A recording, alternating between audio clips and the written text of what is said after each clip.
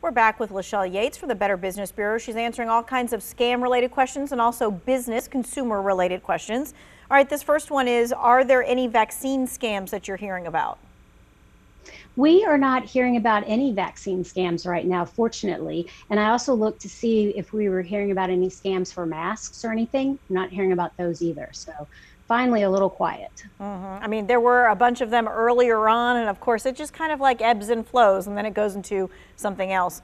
All right, this next person says, is there a way to stop scammers from reaching out to me? Oh, I wish there was. Unfortunately, our information is out there in so many different places and in so many different ways. And, scammers are always looking for an opportunity, and they're going to reach you by phone, by mail. If somebody comes up with a way, they're going to be gazillionaires. Yeah. All right. This person's asking, we were talking about this beforehand with the romance scams about how to Google someone's picture, see if it had been used somewhere else. And they're asking, how do you Google someone's picture?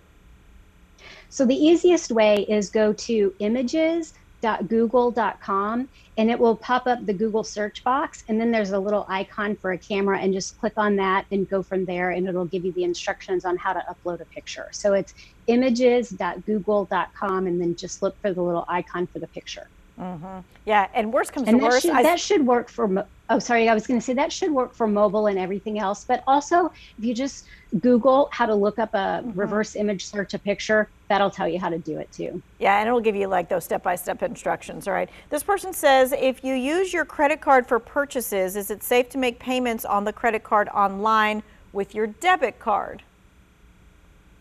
So they made a purchase with their credit card, right? And then they want to pay off their credit card with their debit card.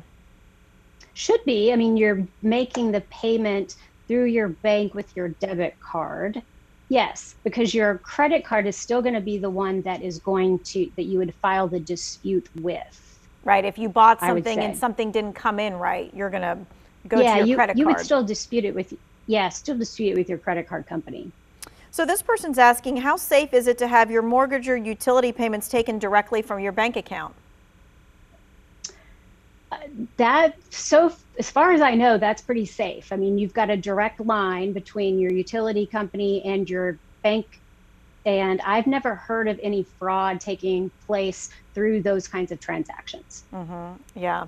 I suppose if you had to dispute that, you would still have the money that came out of your account and stuff like that, but you just don't hear that as often as something that is a major issue. All right, let's talk about selling things online, because so many of us want to sell something online, and there are selling online scams. So what kinds of things can you tell us to protect ourselves?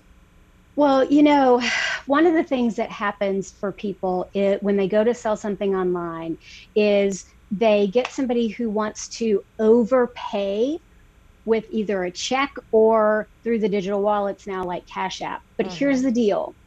If you send them the item and their overpayment, you are going to lose twice, because I guarantee you their payment is going to bounce. And so what's happened is you've sent them the item and your money, because that's the overpayment. So just, if somebody wants to overpay, just walk away and say no. Yeah, that is a huge red flag, Yeah, that is a huge red flag. Also, watch out for people who want to move off of the payment or off of the system that you're using to buy and sell, because I'll guarantee you if they're wanting to move off, it's because they want to skirt the safety rules that are on that platform for one reason, and it's because they want to scam you.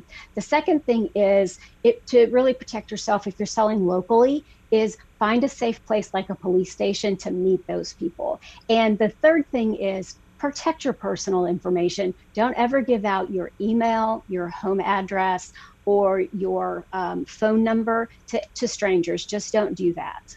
All right, we've got about a minute left, and I don't want to leave without this. What is this whole social media book exchange scam? What's this new thing?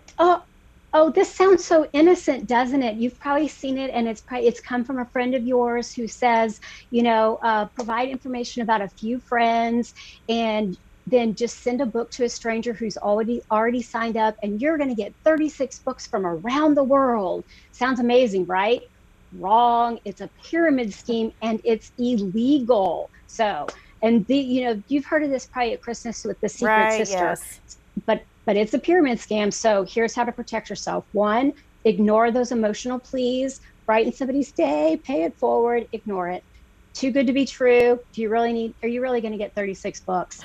And just again, guard your personal information. Don't give it to a stranger. But here, this is how you can pay it forward. Click report the post or report a photo if you spot a scam on social media. Good to know. Yeah, don't perpetuate it. Instead, let's stop it. Thank you so much, Lechelle, for joining us. Hey, if you missed any of this information, go to the 2 Wants to Know section. We've got it all posted right there for you.